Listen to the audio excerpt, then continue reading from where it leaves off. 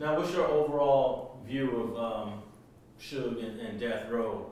You know, Suge is in prison right now. Death Row fell apart. You probably saw the whole thing. Seen it all, man. Yeah.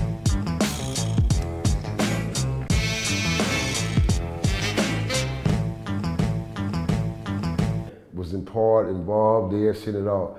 A lot of people got killed. Yeah, man, and that's what I hated about it. Now, giving you my personal opinion as you asked, because I'm gonna give it to you raw and uncut. But yeah, man, nevertheless, my personal opinion about Simon as a man, I respect the dude as a man, bro. You feel me? As a man. I give him his utmost, his props as a man. As a businessman, I truly respect him as a businessman, give him his props. Reason being is because I'm not a consumer on the outside who could just guess or assume what Suge was about. I had the opportunity to see the dude, build a 19-year relationship with the nigga. After I smashed and took this situation, we turned around and became friends. We built a relationship together, an alliance. And I think that was, the reason being is because he knew that I was so solid and on point with my shit that he couldn't manipulate me like he did a lot of the homies, a lot of the soldiers, a lot of the warriors who we lost. And the reason why we lost them was because of his manipulated power, bro. And he knew he couldn't buy me and manipulate me on those levels. He knew he never could do that. So he always respected me for that shit because I never came out of character with this nigga. He never put me in a position where I was so totally comfortable with him where, okay, now you can slap me around or you can talk crazy to me. Nigga, I wasn't having that shit. Blood got out of line with me, nigga, I'ma check his ass. You get out of line with me, nigga, we can get down.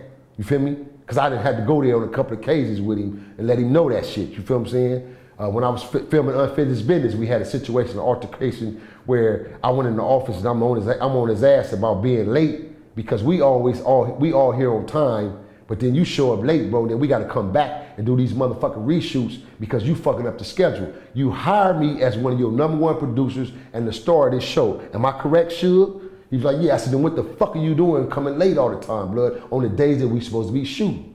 So while me checking him and telling him this, he's sitting down smoking on a cigar.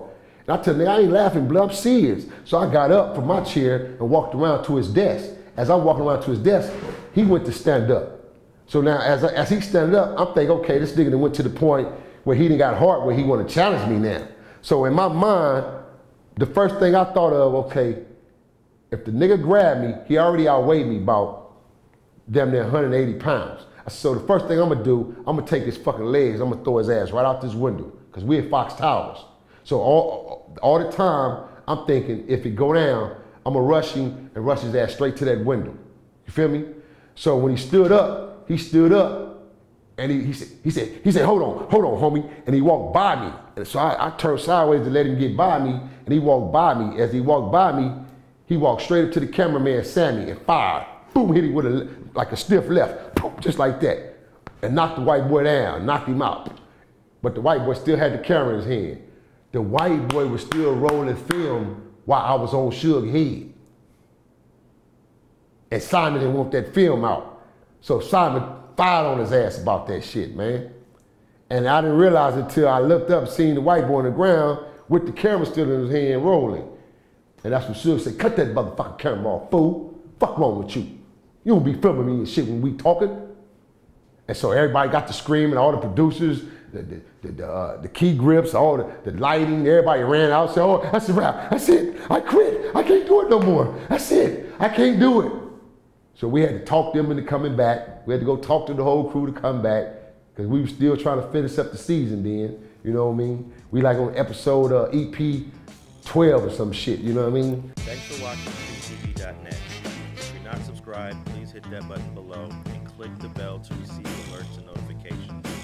Feel free to comment below so you can give us your feedback, and be sure to watch the 2 related episodes to the right. If you want to support this platform or follow us on social media, visit the link in the description. Thanks for watching.